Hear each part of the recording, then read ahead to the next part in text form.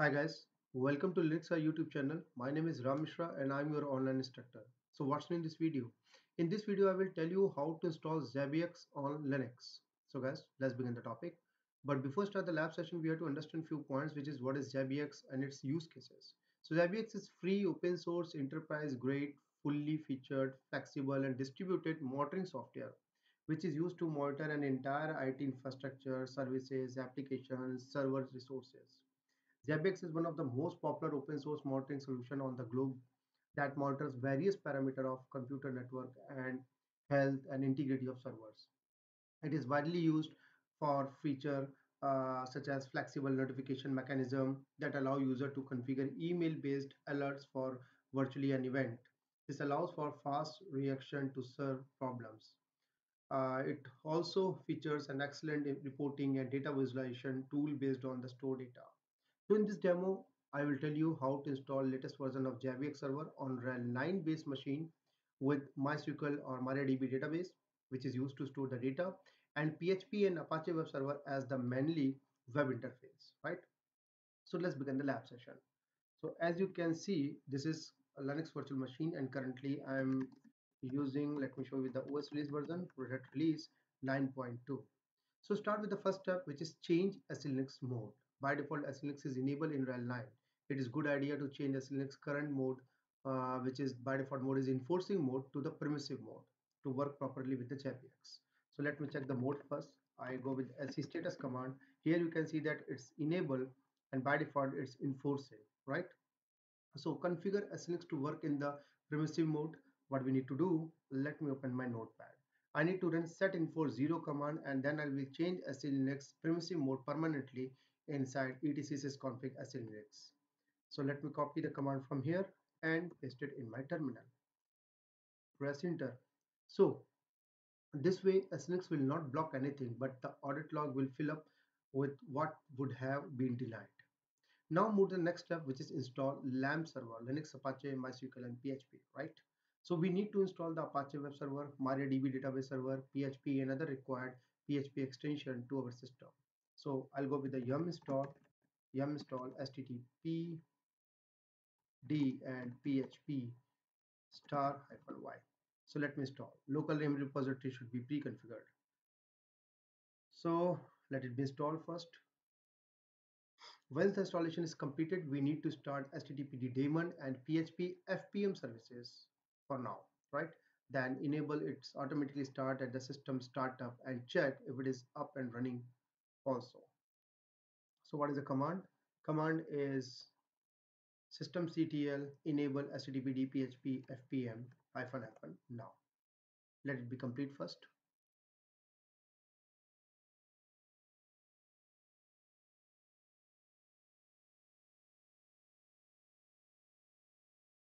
Verifying, done.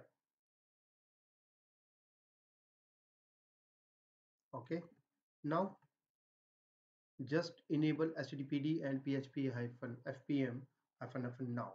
So we can check the status of both services running status command. Status. So here you can see that HTTPD is enabled and active as well as PHP-FPM is active and enabled, right? Now, next in the order, what we need to do, we need to install Zabbix server, front end and agent. Once everything is installed, now it's time to install the latest version of Zabbix package from the Zabbix official repository. So just we follow the command. Command is this is the command. Let me copy it from here. Copy and paste it here. Press enter. RPM hyphen UVH updating the package and then DNF clean all, clean up the cache memory and then install Zabbix server MySQL, web MySQL, Zabbix Apache conf, SQL script, SNX policy and Zabbix agent. Let it be press enter. So basically this command does what? This command install latest repository for Zabbix installation and then it will install Zabbix server, front end and agent from official Zabbix repository. These all steps are mentioned in Zabbix official documentation. I will share this path at the end of this video for you for the references, right? So here is the command, what we have used, right? The path report.jpx.com, Zabbix6, then DNF clean all, then Zabbix server MySQL and the package name, right? So let it be complete first.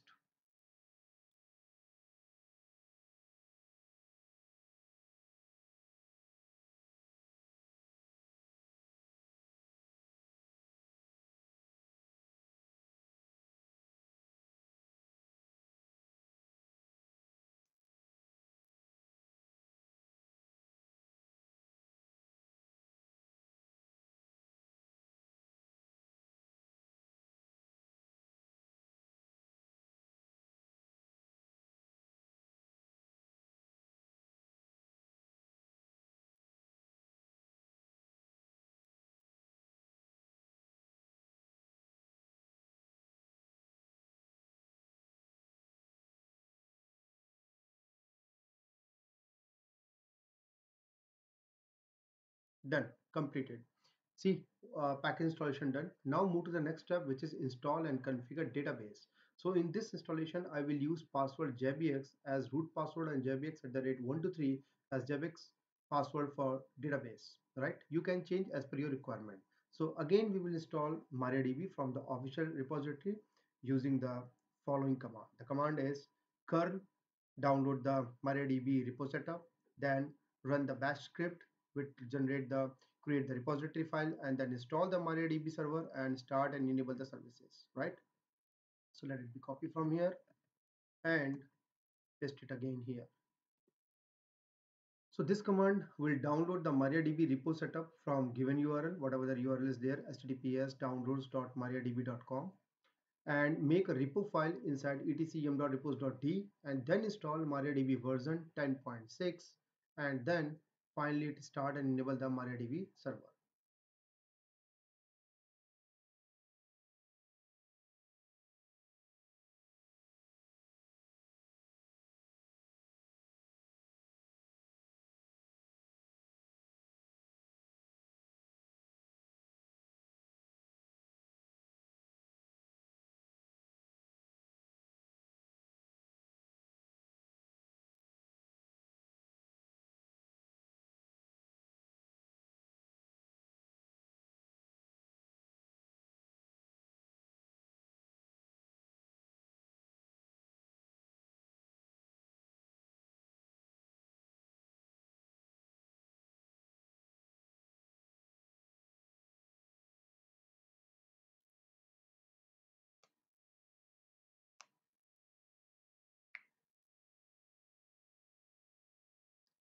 MariaDB server 10.6.15.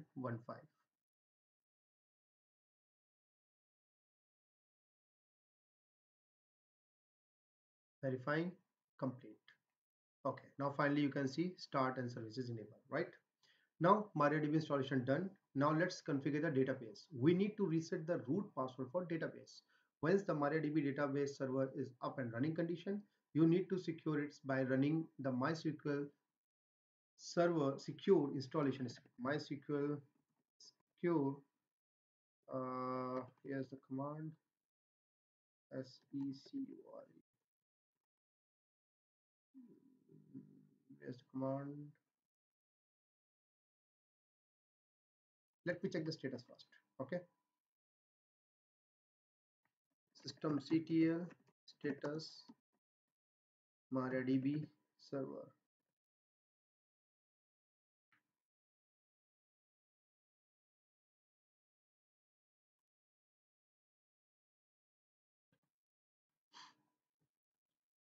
Server.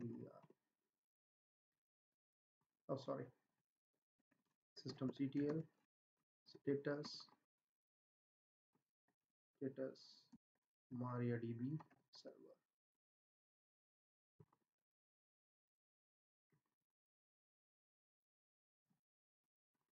RIA MariaDB. Okay, active running and enable. Okay, so once the MariaDB done, we need to run a script MariaDB secure installation, right? MariaDB secure secure installation, right? Which helps you to implement some useful security recommendations such as removing anonymous user, disabling root login remotely, removing test database and access to it, and applying all the changes. So let's press enter MariaDB-secure installation. Here you will be prompted to determine which action we need to perform or not, right? So enter the current password for root or enter for none. I said enter. uh, Go with yes. Change the root password, yes. I'll give the password Zabbix, Jabbix, Zabbix. Zabbix. Now remove the anonymous user, press enter. Disable root login, press enter. Remove test database, press enter. Reload privileges table, I press enter. Thanks for using MariaDB. So we have successfully reset the root password for database. Now log into the database to gain access to the MariaDB shell to create a database for Zabbix. Let's create a database using the following command. So how we can do that? Let me go back again on my notepad, and these are the commands. Let me run first, then I will explain one by one. First of all, sudo mysql-user root, then sorry, then I will create a database using create database command. First of all, let me create a database. Then the next step, I will create a user named Zabbix with the create user command. Then in the next step, I will allow the full privileges to the Zabbix user, and then finally I can quit from there. Now, so basically this command create one database named Zabbix. Here's the first command using create database command. I create a Zabbix user, Zabbix database, and the second command I'll make one DB user, database user named Zabbix, and the password is Zabbix at that 123. And in the third line, I'll give full privileges to my Zabbix user. Right? Verify the database has been created. We can also verify. So let me go back one more time. Let me verify that I have successfully created my database. Command is show databases. So here you can see that Zabbix is there, and let me check. We can also verify the user that I have been created. Select user from mysql.user. So press enter. Here you can see that user is successfully created. Right now, let's exit from there. Quit. Now move to the next step where we need to import initial schema and data. So currently the database is empty.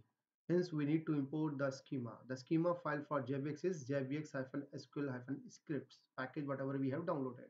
So when the installation finishes, you need to import the initial schema and the data into the Zabbix database, which you have created in the previous tab. So here you will need to configure Zabbix database user password also. So command is, let me go back on my notes again. Just the command import initial schema and data. Just copy the entire command and let it paste here. Zcat, the file is in my sql server.sql.cz, that is ZZ format, so I use Zcat command. The path of USR shared Zabbix script mysql. Then I redirect this output to the mysql command, default my database, user Zabbix, and the password is Zabbix at the rate 123, right? So server.sql.zz, if I talk about this one, server.sql.zz, it will create blank rows and column field which will be used by the Zabbix later on, right? Once it will be successfully done, we can also verify the schema that we have imported to the database. So let it be complete first. It will take few seconds.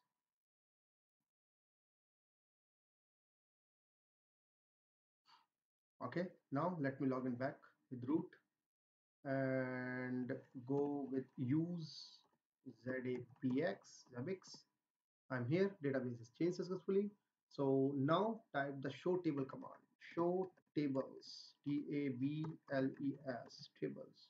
Press enter. Here you can see that entire table is there, right? So maintenance, log, history, everything is there. So the type show table command, we can see the contents table in the database. So here we can see the table entries are successfully imported, right? Let me quit from there. Now here we have to move the next step, which is enter the database password in Zabbix configuration file. File is etc Zabbix Zabbix_server.configuration file, and let me put up the entry here. So if I go to the scroll down, the database name is Zabbix. Yeah, 105 line is good, and user is Zabbix. Yeah, 121 is good. Now here 129 we need to be the password, right?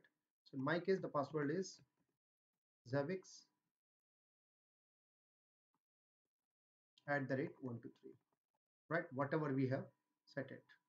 So we give the password here Zabbix at that 23, Zabbix at that 23, right?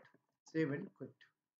Now we need to restart the service. Systemctl restart Zabbix server. Perfect. Now next we need to configure PHP for the Zabbix frontend by editing PHP fmd.d zabbix.conf file. So go back again. We need to open this file phpfmd.zabbix.conf and mention our time zone. So I'll go to the bottom and I'll mention my time zone as per my country, that is Asia Calcutta. PHP value, date time zone, save and quit. That's it. Now I have mentioned successfully. At this point, I need to restart HTTPD and PHP FPM services one more time. Systemctl restart HTTPD and PHP FPM services. Okay, now finally we need to start the Zabbix server and agent process and enable them to auto start at the system boards, right? One point we need to be noted that this agent is used on local hosts. So to monitor remote server, you need to install agents on them and configure to the server to query them. So later on, I will create one more video how to add Zabbix agent on the server. But now let me start it first. So command is systemctl Zabbix server and Zabbix agent. Make it permanent on also. Now you can see Zabbix server and agent is now start and listening on port number 150 and 151. So you can check them using the netstate command. Netstate -ant by grep listem listen. So here you can see that both are listening perfectly 150 and 151. Now move to the final step, which is access Zabbix web interface. So let me check the IP address of this machine. 192.168.40.129. Okay, how we can hit 192.168.40.129/Zabbix, right? Just mention /Zabbix here. Here is the welcome page. All right, so with the Zabbix server if up and running, we can open a browser and point out the following URL: http server/Zabbix, right? So now just complete the part. Next is 6.0. All PHP extensions has been pre-request successfully done. So do next. Now give the password. Password is Zabbix at that 123. Press enter. Give the server name. In my case, I'm going server1.example.com, Asia Calcutta, default blue theme. Next. And here's the pre-installation summary for me. So just say next. Congratulations, you have successfully installed Zabbix frontend. Finish the page. Now we can log into the front end using Zabbix default login credentials. We remember default username is admin and the password is Zabbix in lowercase. So admin Zabbix. Press enter. Wow, great. Here you can see that after successfully login, you will land at Zabbix web frontend monitor dashboard, which is global view. So here I am the global view, right? Here you can see that Zabbix service is up and running condition and the current date time zone is there, right? So um, we which shows some sample of system information, local time, and many more. So here from here we can configure the host. We can add more hosted. So click on the create host and we can add agent also from the different host what we want to monitor, and services, inventory, reports, configuration, and number of things are there, right guys? So and from here you can change the user settings like change the password and profile settings are there, and from here you can sign out. So guys, this is how we can install Zabbix in the Linux environment. Hopefully you understand that this is very useful for you, and that's all about this demo. Finally, this is the end of this topic. Hopefully you enjoyed and learned new things. Soon I will come up with another new interesting topic. Till then, keep practicing. If you feel something I have missed or you wanted to know more something is, please reach out through my social media links, which is mentioned in the description. If you like this video, please do not forget to like, share, and subscribe my channel and press the bell icon button for the latest update. Thanks for watching. Stay safe and goodbye.